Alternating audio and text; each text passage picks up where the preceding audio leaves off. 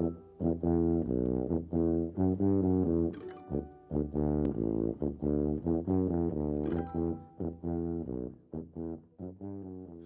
I'm Rachel Greenspan, Director of the Ganami Early Childhood Program here at the Harry and Rose Samson Family JCC, and I'm here to share my moment of Torah. This week's Torah portion, Vayeshev, is full of lessons regarding perception, confronting difficulties, interpretation of dreams, and reflection. For a parent to be fair and give each child equal treatment has never been an easy task. And being a new parent can be that much more challenging. I remember being a new parent involved in our first playgroup in Skokie, Illinois. As though being a new parent wasn't enough, I was new to the community and trying to make friends of my own. Sitting in the circle waiting for the group to begin, I overheard a conversation between two moms. As the one directly to my right began to speak, she shared an encounter, one which made it difficult for her to see all of her children in the same light. She had just given birth to her third child, a beautiful baby boy. The family was celebrating the Shalom Zachor, a traditional gathering or celebration held the Friday night before the baby's bris. During the celebration, a wise old Sephardic man unexpectedly appeared. He quieted the room and announced that the newborn boy would grow up to be a great Torah scholar. Then, as abruptly as he appeared, the old Kabbalist left, leaving the room in a state of bewilderment. Strangely, years have passed, and I'm still in contact with this person. And since that occurrence, the child has grown, showing signs of genius.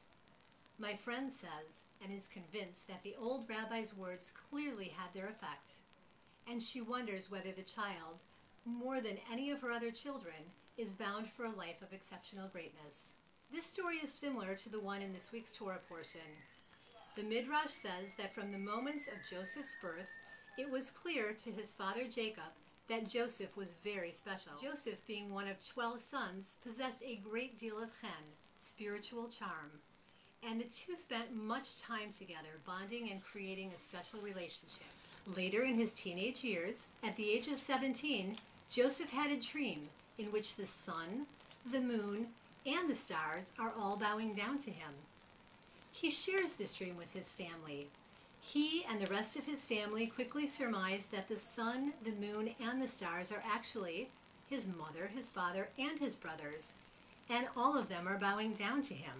But why? Could it be all of the special attention and extra time that Joseph spent with Jacob that made him feel entitled? Might Joseph feel that he was entitled to ultimately take over the family when Jacob was gone? While Jacob publicly scolds Joseph for having such a dream, the Bible says Jacob guarded the matter.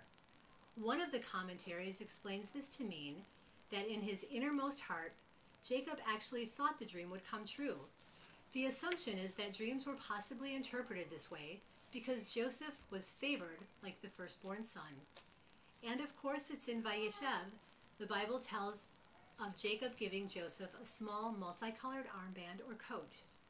This was just one more expression, possibly of favoritism, just one more example, and there were undoubtedly other factors which caused the rest of the brothers to feel that Jacob loved Joseph more. While one may understand Jacob's dilemma, even may be able to relate to his relationships with all of his children, the reality is that Judaism demands that we treat all of our children equally.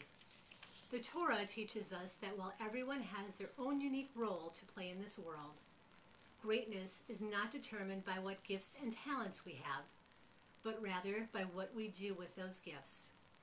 It is said in God's eyes, the average person who applies his limited skills to the ultimate is greater than the success who has coasted with his God-given skills.